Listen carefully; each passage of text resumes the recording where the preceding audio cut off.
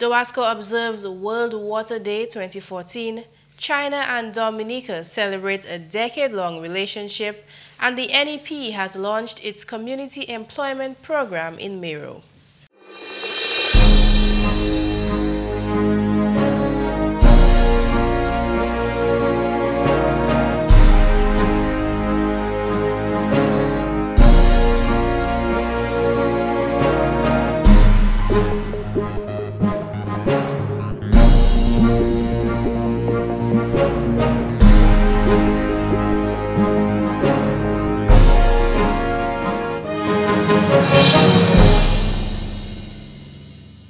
Thank you for joining us for another edition of National Focus. I am Mervin. And I'm Jarna Hector. Stay with us for details of the headline stories and others after the break. The Ministry of Health's monthly mass aerobics is on. Dress in your exercising gear and join the Ministry of Health and Fitness Plus on Friday, March 28 from 5 p.m. on the Bayfront for 1 hour of exercising and dancercising in the fight against chronic non-communicable diseases. Reduce obesity, high blood pressure, diabetes and cancer. Yes, make it a date and participate in the Ministry of Health mass aerobics session Friday, March 28 from 5 p.m. on the Roseau Bayfront. Remember, your health is your responsibility.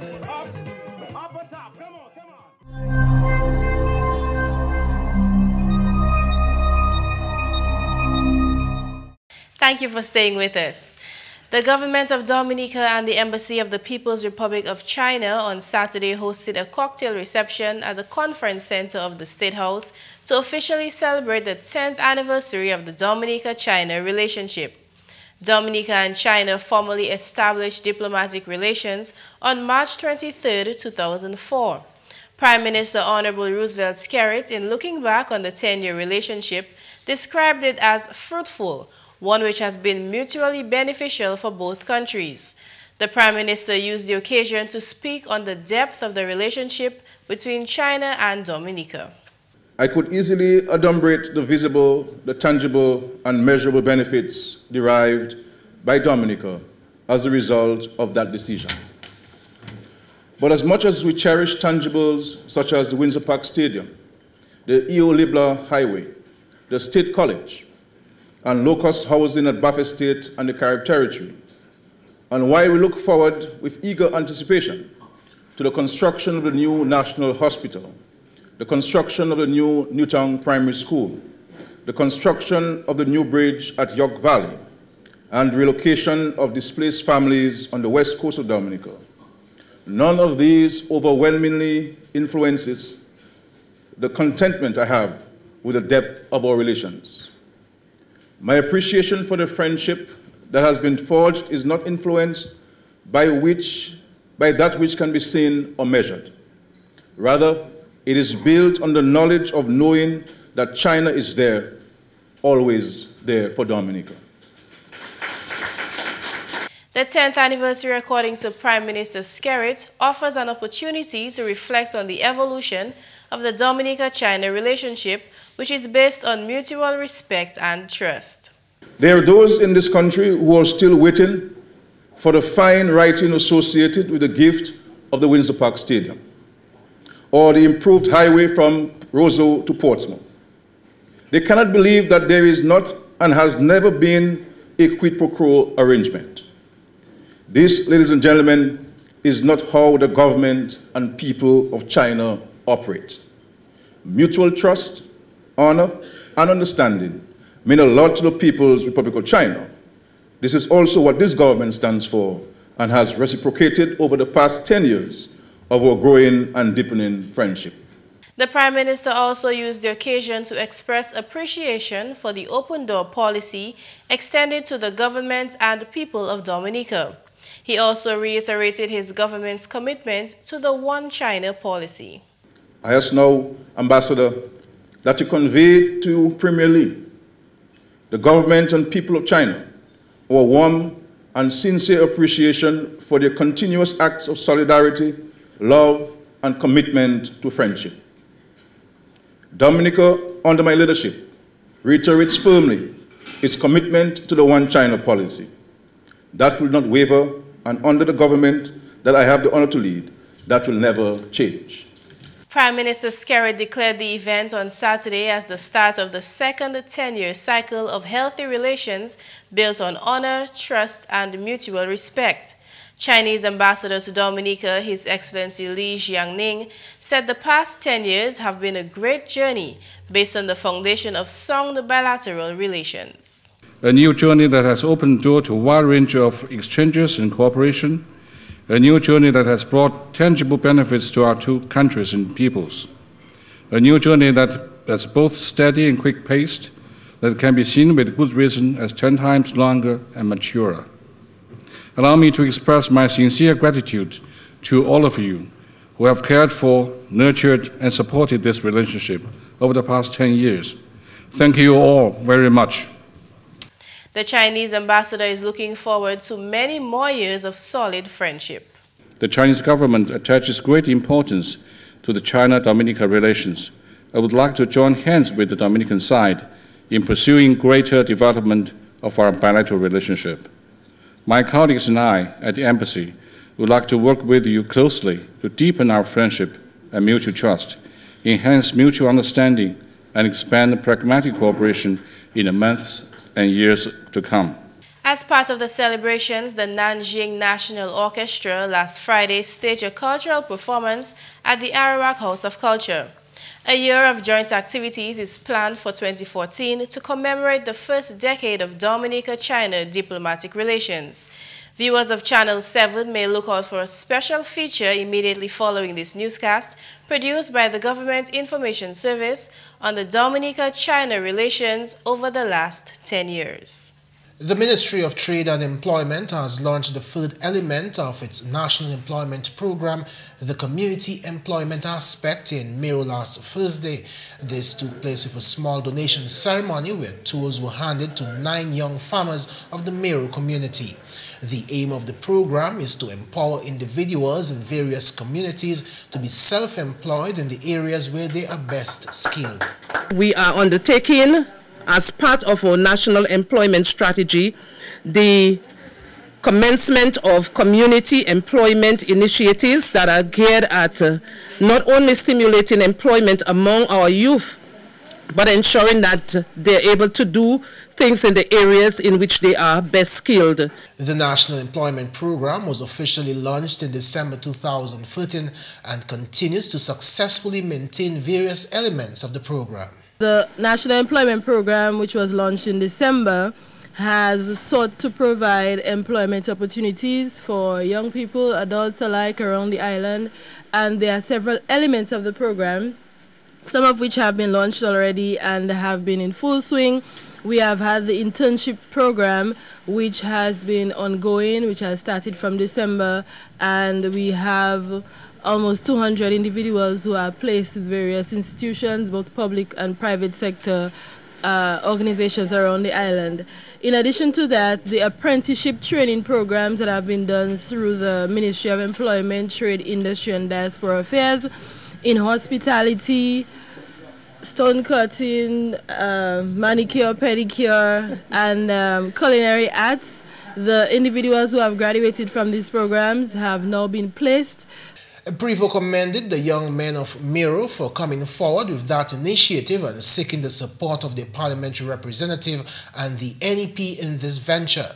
Support will be provided in 2 main areas, equipment and finance. This is an initiative, I am very happy to say, which started before the National Employment Program, and it is not something that we are pushing on to the young people, but it is an initiative that they have come to us with, and we have pledged our support, and we are supporting in 2 areas. We will be providing some tools and equipment which we will hand over a little bit later, and also to give you a start, to give you a push, we will be providing stipends to the young men through the National Employment Program for a period of 6 months, which will be paid through the St. Joseph Village Council. The 9 young farmers formed the first group to benefit from the National Employment Program's Community Employment Initiative. Honorable Kelvin Daru, parliamentary representative for the St. Joseph constituency, commended these young men for being first on board, noting that they are the ones who took the initiative to approach government for assistance. I must commend all of the young men who have taken this initiative on board, because first of all, this is a move in the right direction. It is something that I believe will advance not only yourselves, but the community of Miro. A variety of farming tools were handed over to assist the young men in their farm work. These included pickaxes, cutlasses, sprayers, boots, and garden forks. Honorable Daru noted that this gesture indicates government's commitment to the agricultural sector and its direct involvement in getting young persons interested in the trade. I believe this initiative in the community of Miro goes a long way towards the advancement of the agricultural sector in this country. The parliamentary representative was happy that he was able to keep his promise to assist the young farmers and pledge his continued support to their future endeavors. Inputs for the farms will be made available through the Ministry of Agriculture. The group was also encouraged to work closely with the Ministry of Agriculture and their extension officers. Karen Prevost, Permanent Secretary in the Ministry of Employment, also pledged the NEP's assistance in locating markets for their produce. In addition to the tools donated, the young men will receive financial assistance from the NEP through the St. Joseph Village Council.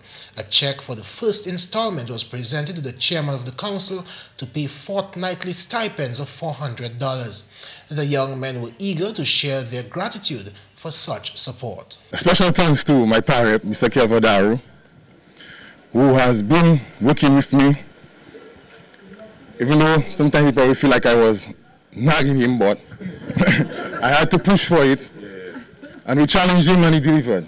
Really grateful for the initiative that was taken by the NEP, also the PAL rep, to actually bring us the tools and so forth. It will be a great push because nowadays we need a little help. We was doing our own thing already, so that push will be actually a very good thing for us. My challenge to you all now is to take up the responsibility and to ensure that you remain committed to your farms, that you remain committed to the work that is before you, and that you manage your farms properly and in an efficient manner. The launch of the community employment facet in Miro means that the community will essentially serve as a model for other communities across the island. The island has taken one huge step ahead with discussion on the national gender policy and what it should specify.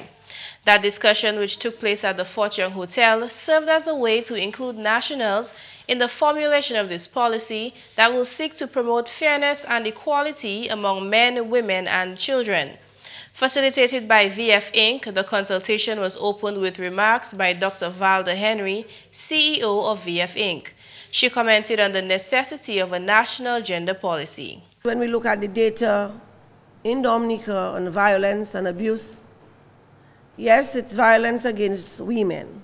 It's against the female.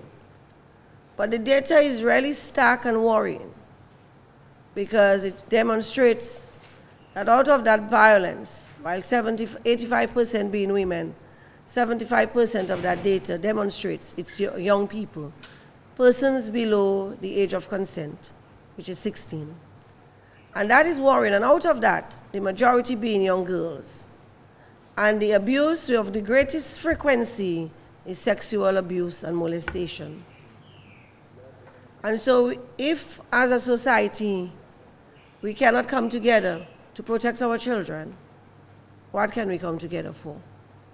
So if there was no other call, it is the call to protect our children. But with that call is also the call to protect our women. The Minister for Community Development and Gender Affairs, Honorable Gloria Shillingford, delivered the featured address at Friday's forum. She listed the specific areas which the policy will target. The existing National Policy and Action Plan for Gender Equity and Equality in the Commonwealth of Dominica provides a framework for promoting equality between men and women to advance national development. And so its overall goal is to promote gender equity, equality, social justice, and sustainable human and economic development.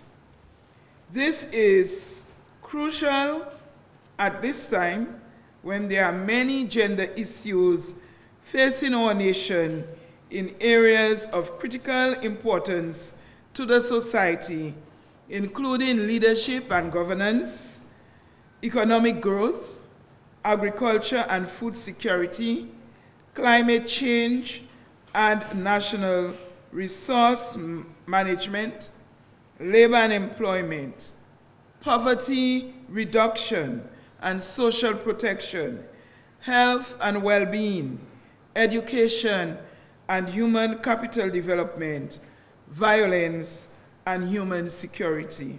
Rosie Brown, Director of the Bureau of Gender Affairs, went into further detail of the National Gender Policy. We know a policy, the policy as such, which is national policy on gender equity and equality, is a framework that seeks to provide a way forward for the country to advance gender equity and equality, how we treat with concerns and issues of women and men in the social, economic, and the spiritual and other aspects of life in Dominica for the development of the country. And let me say that where a policy, a gender policy is in place and is implemented, it helps advance development and works for the economic and social development of a country and its human resource. With such focused attention on gender equality, Brown says Dominica has been ahead of the region on the matter of a national policy on gender. The policy, though commonly thought to be focused on women, is specifically aimed at both men and women as well as children. Although spearheaded by government, the formulation of such a policy is nationally beneficial and something to be embraced.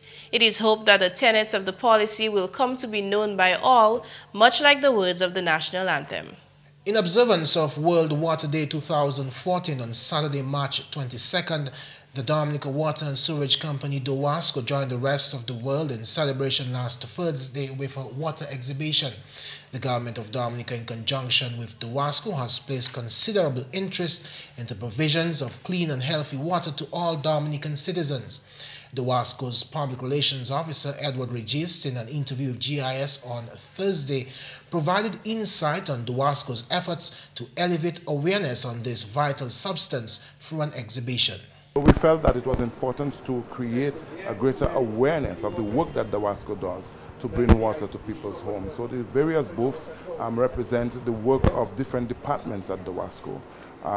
We have our engineering department, our customer service department, our maintenance and operations department, even here the treatment facility and our lab.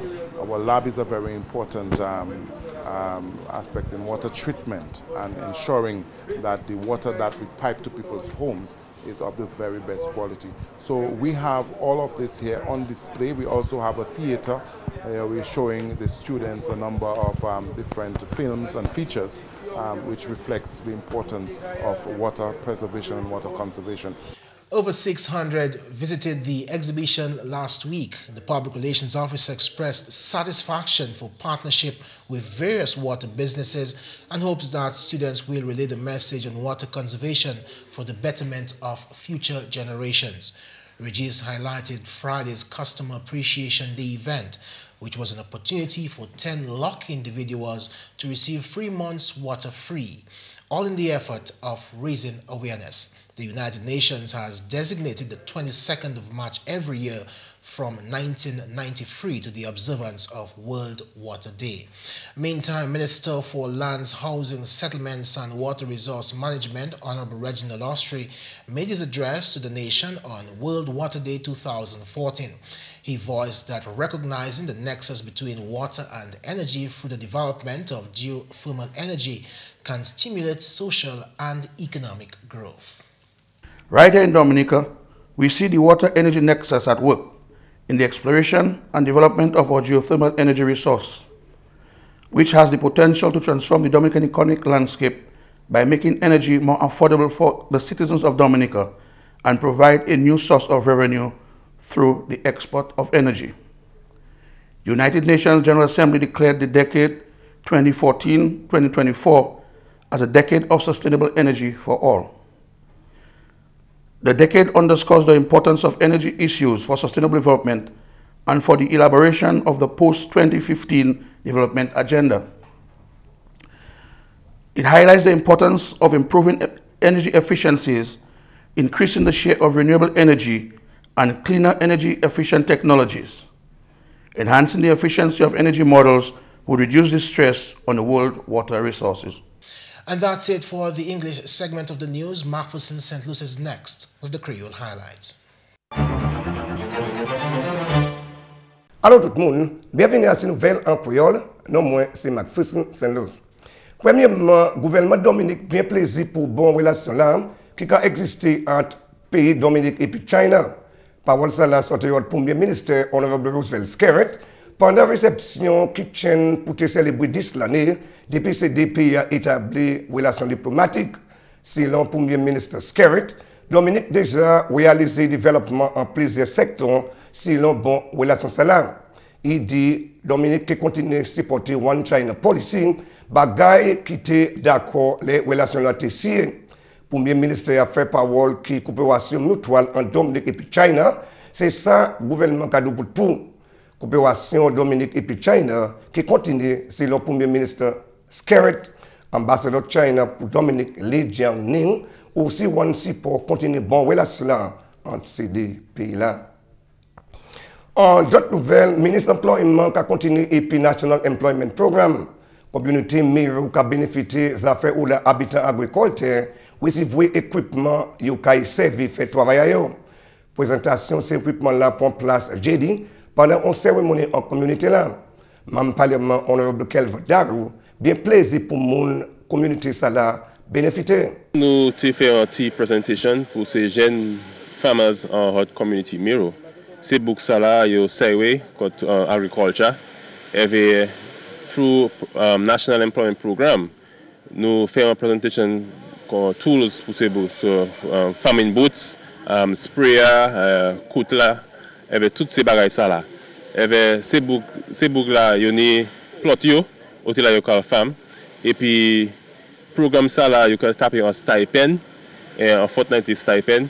You can taper inputs pour the Ministry of Agriculture. Et through Ministry Trade, you need to taper markets pour you vendre produce. Moi quand dis là, moi amé faire ça bagage ça là pour yo. Petit yo jeune, yo ni force là pour travailler en agriculture. Et le gouvernement Dominique nous sert contre agriculture. Petit nous savons agriculture c'est un secteur qui nous développer further. Petit si nous pas faire ça, nous pas taper manger pour bacon nous. So nous continuons pour travailler well et puis c'est là en miro pour ensure yo taper ça yo besoin pour further develop famille. En la nouvelle bureau gender meeting un comité en place ça que advisory committee pour assister et puis implémentation gender policy. Parole ça la sortie au chef département bureau gender madame Rosie Brown. Ever implémenter new gender policy à présent. L'année passée, on l'a effort fait pour ça build up, avancer. Il faut pour mettre une structure en place pour aider à viser national là. Comment pour il faut là pour nous advancer de policy là. So c'est ça qui fait un committee National Advisory Committee on Gender Equity and Equality, c'est ça qui est là en place pour ça faire ça. So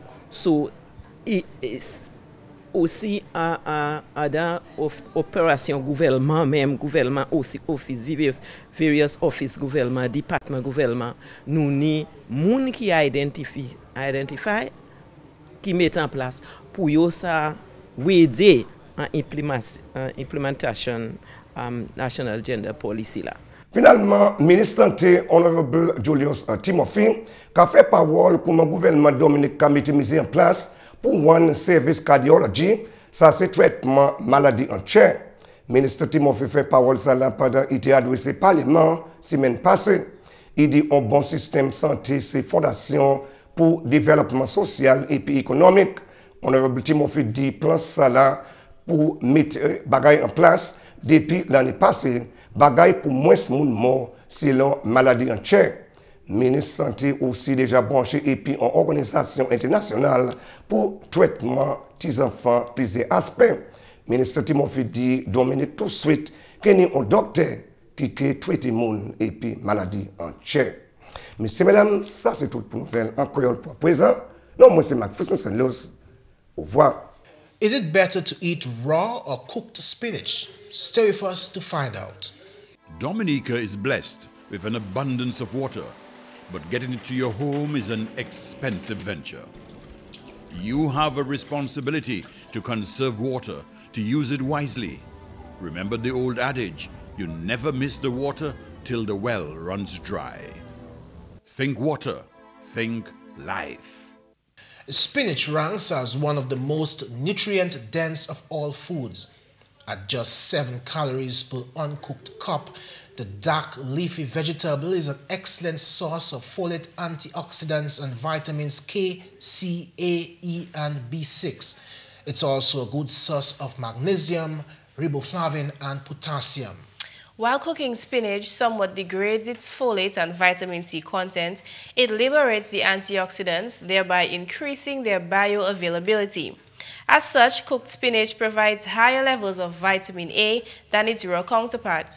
Incorporating both raw and cooked spinach in your diet on a regular basis will help you make the most of all that this vegetable has to offer. And that's all for this edition of National Focus. We always welcome your suggestions and comments. Drop us an email at gis@dominica.gov.dm or visit our website at news.gov.dm. Friend us on our Facebook page and be sure to like our GIS Dominica fan page. You can also catch up on past National Focus newscasts on our GIS Dominica YouTube channel. On behalf of the entire news production team, I'm Mervin Matthew. And I'm Jarna Hector. Thank you for watching.